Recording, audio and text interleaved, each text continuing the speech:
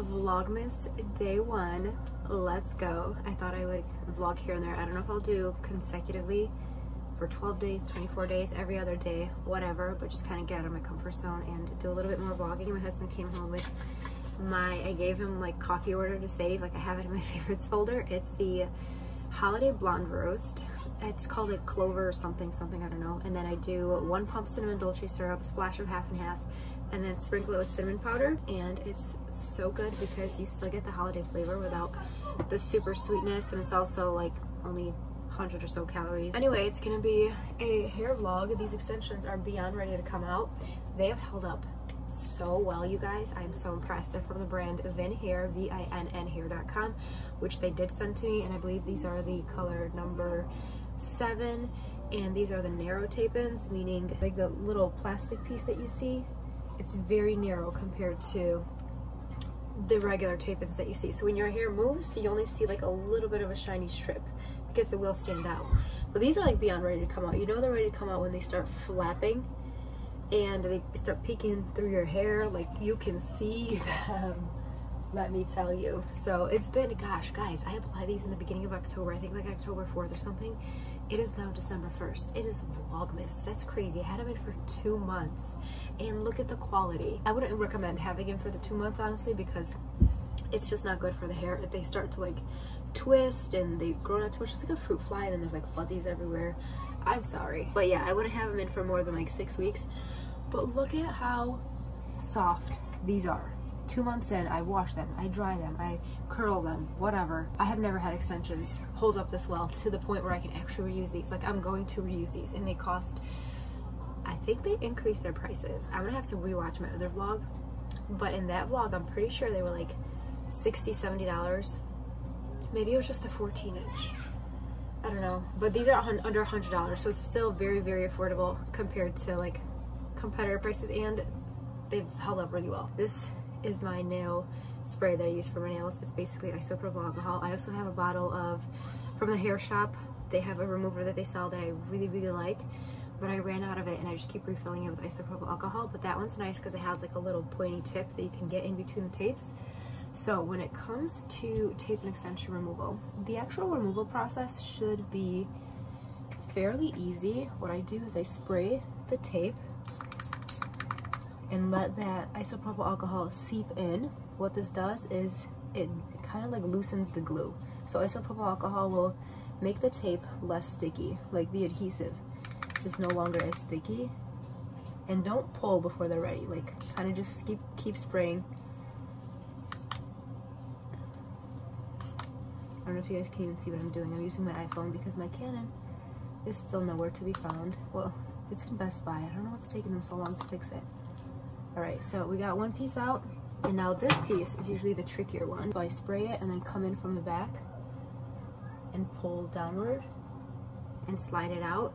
The thing with tape-ins though that people complain about is some of that remaining adhesive will still be on your hair. I don't know if you can see it, but there is a little bit of adhesive still on my hair. So once this dries down, some of my hair strands will be stuck together with like little bits of glue, and that's probably the most annoying part. And this is where people sometimes end up with some hair damage, in my opinion. So what I like to do is, while it's still wet, I kind of very gently brush through, so long as there aren't any like glue chunks. You don't want to be tugging at your hair like crazy. And then go in with like a hair oil or something. I have this Alterna healing serum right here. This stuff is like very greasy, but it's also very good for the hair. So I'm gonna do a little tiny bit for each section and run it through so that when it comes time to wash my hair, I can like get all those tidbits out. Sometimes it takes a couple washes, but this is definitely the most annoying part. Don't tug. Just don't tug. That's where things can go wrong. Like if it's not ready, don't tug. And that's how I personally remove, gosh, I cannot wait to like really give my hair a good scrub. All the extensions are out. I went ahead and applied this hair mask from Blake Brown into my hair. This is a pre-shampoo mask. And then double shampoo anytime you're using greasy oils, hair oils, things like that, rich masks, especially if you have fine thin hair. Definitely double shampoo, otherwise your hair's gonna come out greasy and it's like you never washed it in the first place. Post shower body care Kopari is one of my favorites. This is a light kind of like everyday lotion, and one of my favorite things is the pump top, like this right here. It's kind of like the Skin Better, not the Skin Better, but the Skin Fix, I think. Love this top. It makes it so easy to use. I also have Kopari's body butter if you want something thicker, and their oil, which I love to apply for like a little bit of glisten to make my skin nice and supple. But right now I'm just gonna apply this. I'm not gonna lie, in the shower I did have more hair than usual, like in the drain, so I'm kind of nervous. But I will say that anytime you remove extensions, because you get so used to the thickness, it's going to be a mental adjustment. Like, you're gonna feel literally bald, like, where did my hair go? But for me, I know what my ponytail was like I know it was literally like non-existent, literally this thin, especially the end, because my hair is short, so the ends here are just more sparse, because I do have some hair that's like shorter and stuff, versus if it was longer and it was all one length. But we'll see. I'm just getting ready for the day. I'm doing the Jane Iredale pressed powders. These are my all-time fave, like a quick, easy makeup look. I actually go between a few different foundations, but this is definitely one of my top 3, and I did already conceal in the inner corner and stuff. Today is Sunday. It's obviously Vlogmas, but we didn't go to church because everybody's kind of getting over something. I don't know what it is. Like a couple days ago I started feeling a little bit funky. Before that it was my kids, so we're just kind of letting it run its course. I got an email saying my husband's Ray-Bans came in. I got him Ray-Bans and then this one cologne, and then I want to get him a wallet off of Christmas because he needs a new wallet. His is like literally falling apart. It's gonna be my 3rd time buying him this wallet. I buy it basically like every Christmas. I forgot the brand, but it has like a money clip inside, and then the cards, you pull a tab and the cards slip out. I started buying it in like 2019. I've just been buying it ever since. It's affordable, so basically all of the Christmas shopping, like I'm done with all my Christmas shopping. I bought my mom the perfume from Letta during Black Friday. She had 20% off, or 30% off, 25% off. I think it was 25% off, because for Cyber Monday she's doing 22. I got all gifts for my sister, my kids. For my dad, I'm thinking to do a photo album of all the pictures from his 80th birthday that we had this year and give that to him. He loves looking at pictures and stuff. He loves taking pictures. He loves memories. So that'll be pretty sentimental. I miss my friends. We used to always do like a Christmas PG party every single year and do Secret Santa with the kids and with us, the adults. Those are no more because I don't live there. Alina moved away and I have no friends here other than like family, my sister, sister-in-law, my cousins. I have my cousins and I'm pretty close with them, but I don't see them that often because we're an hour away and everybody's just so busy with their lives and stuff, you know. I do miss New York during this time of year, especially, or like kids' birthdays. Nothing will ever replace my childhood friends. So that part kind of sucks, but I guess it comes with the territory. It is what it is. What are you gonna do? Maybe I'll make some new friends once we're closer. We'll see. I will easily talk to people, but when it comes to actually like being really close with someone, not really. You know, some people, like my sister's complete opposite. She will meet someone and she will like pour her heart out and they will instantly click and become like BFFs. Me, I'm definitely more reserved. Very, very reserved. I think that's why I have a hard time vlogging, because I will share stuff. Like, this is me sharing. This is what I would share with people. But in terms of like those deep connections and stuff, I don't do that with just anyone. Couldn't be me, but everybody's different. I'm gonna blow dry my hair and we'll see what happens. I might cry a little bit because it's not gonna be fun to see like how thin my hair is. Plus it's like this awkward length. 2019 I made a video sharing like my blow dry routine when I first started my YouTube channel, and my hair is basically the same length as it is now, a little bit longer. I applied a mousse in my hair, a volumizing mousse from Blake Brown, but because my mousse doesn't have heat protection in it, can I help you, sir? I think he sees a bug. I'm gonna use my leave-in conditioner for a little bit of that, but I don't want to do too much because I don't want it to, like, I don't even know how much this is gonna protect my hair because I didn't spray it that much. I need to get a mousse that does have heat protection in it, but I want to use up that one first. For volume at the roots, I'm going to use this Nexus root spray. I don't love this one. I like that it doesn't leave my hair crunchy, but I feel like it doesn't give me the lift that I want. The one from Color Wow, Raise the Root, I feel like that one was better. My goal with my hair is to grow it out where even like the shortest pieces are at least like right here. And this is like the worst stage right now because it's like not here, not there. And then also I had bangs in the beginning of the year. Do you guys remember?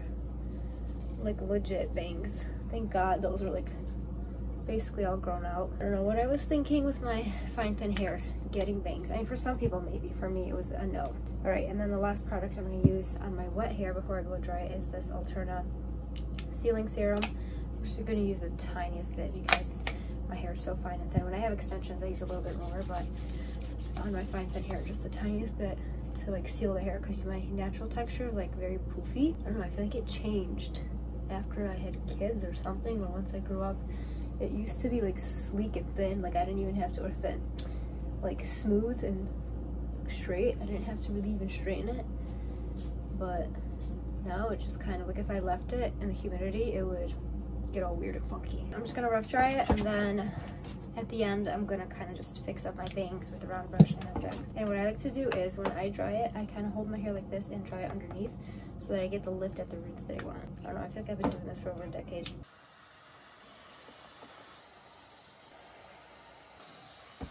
If only it was actually this poofy to an extent. It's not. I was just blow drying it upside down.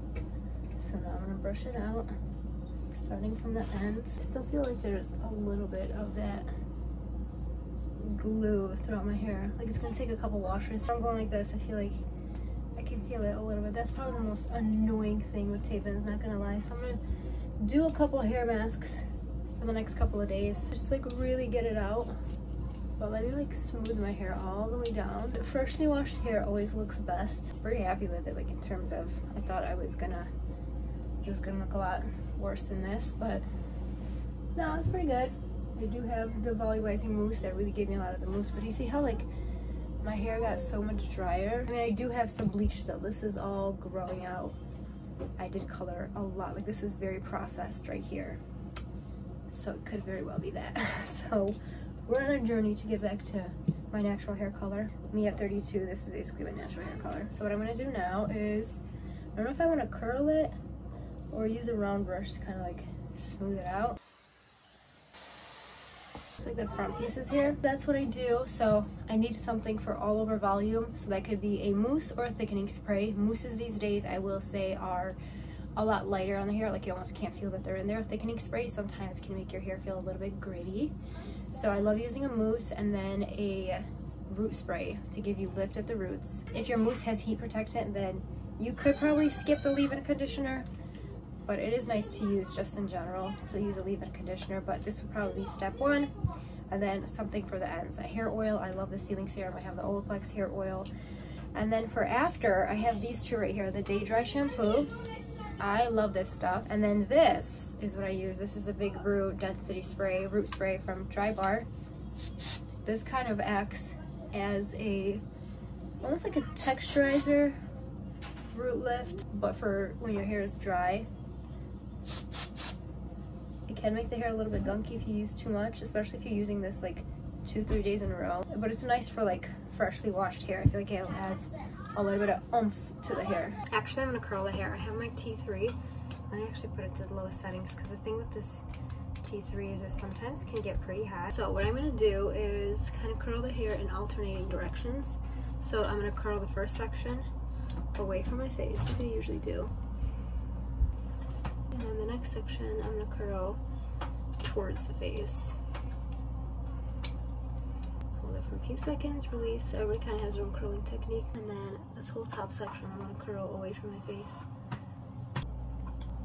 What the back looks like, I don't know, but I'm gonna go ahead and brush it out so that they can be very loose. Does it look crazy? I don't know, but all done. Now we can do the lashes. For lashes, I'm gonna be doing a new style from Dark Swan of Denmark. This is their style Bloom, and I think it is so stunning and so beautiful. This is the short mix, so there are sizes 8, 10, 12. If you want longer, then you're gonna have to get the long mix. But I love these because they have some density at the base, and then they're super wispy at the tips. They're just such a gorgeous lash, and they do have a little bit of fluffiness. Kind of tell when you look at it from the side. Sorry, my nails are kind of gross right now because of all the glue, but these are so beautiful. So I've been doing a short cat eye look with them. I'm gonna grab my Lash Links glue and then run it along the base. I'm gonna grab A12 and also apply some glue to the base of this lash for like extra hold. And then application is the same, you guys already know. I like to start on the outer corner. Don't apply it too close to the roots, but I like to apply them close enough where it looks like they're growing out of the roots. Make sure you're angling it properly, so follow the curve of your eye shape. Make sure you're really aligning the curves, the lash, to your natural eye shape. Sometimes when you misalign it, then you'll get poking. So this is very important. I kind of wish I had 14s. I mean, these are so beautiful, you guys. They just had a sale for 30% off. I wish I would have shared sooner. I shared on my Instagram stories, but not so much on YouTube. And I feel like more people follow me for lash stuff on YouTube, I'm sorry. And for hair. Hair and lashes, I feel like are my main things here. And these I did by myself. Sharon told me that Dark Swan has this new style, and I looked at it and bought it within like a minute. I'm like, those look gorgeous. I'm gonna try them out. All right, so we have 2 12s. I think I'm gonna do another 12. I'm gonna do 3 12s all together, and then 10s and finish off with an 8. And I am overlapping them, the edges, just so that it's super seamless. Almost looks a little bit like a doll eye. So I did 3 12s, a 10 and an 8. And to add some more density, I only have 4 12s left. So I'm gonna take one of them and I'm gonna cut it in half, and I'll do half on one, half on the other. I wish I bought more of these when it was on sale, because you guys, these are so pretty. And it might seem expensive, can't remember what the price was, but it is a little bit more expensive compared to like if you're buying these off Amazon. But all her styles are pretty unique. Like usually some brands, the styles you can find from like Amazon and stuff, but with this one, no, these are very specific to Dark Swan. At least that's something that I've noticed. So these are gorgeous, and you're getting 3 rows of lashes, so you're not just getting like one set, you know? And then I'm gonna do a 10, maybe like 2 10s next to that for some depth. Actually, I'm just gonna do 1 10. I think I'm gonna keep it like that. These are stunning. I think she did an amazing job creating these. Like I have all of her lashes. She sent them to me in the past, but these, for sure my favorite out of all the ones that I've tried from Dark Swan. I'm gonna go ahead and replicate this look on this eye. Here's the full finished look. These lashes, again, they're so stunning. Love them. You guys have to try them out. If you love lashes, I feel like you will love these. They are so beautiful. They're like feather light. The band itself is very, very, very thin. And again, I use the Lash Links adhesive, the one with the micro mascara one. The only thing is that it's very sticky. I feel like because of the stickiness, that's what gives it really, really good hold, but that can bother some people. So I went in with ice from Lash Links. It's a sealant. This one's not waxy based, so it's not gonna coat the lashes in like a waxy film. Another glue that I love is the Dark Swan of Denmark glue. My sister uses that to this day. She would use the Lashify glue for like a good 3 years maybe, if not more. And then I was over one time and I gave her the Dark Swan of Denmark glue, and now she just uses that. So that one's really good as well. I feel like that one's not as sticky. I just don't have any in my collection. I would have used it. I kind of gave the ones that I had to her because she loved it so much, so now I don't have any, but it is a good glue. I have tried it and I do like it. I love these lashes, so I wanted to share because I know a lot of you guys follow me for lashes, and thank you to Sharon for telling me that they came out with some. I love Dark Swan of Denmark as a brand. She's been nothing but kind and like super understanding and everything, and she's always like sending me stuff to try out, and her products are amazing, so I would always support a brand like that. But yeah, for fear of this video being too long, I'm gonna go ahead and finish this vlogmas here. Plus I have to give myself some time to edit it and put it together. Happy December 1st, you guys. I cannot believe it. That means 24 days until Christmas is over. That's how I see it. I don't see it as like 24 days until Christmas, because once Christmas comes, the whole holiday season's basically over. Like for me, this is all of Christmas. This is like the whole Christmas spirit, this whole season. So for me, it's just so sad. Let's enjoy it. I hope you guys are having a great start to your week. Thanks for tuning in and hanging out, and I hope to see you guys in future vlogs. Bye.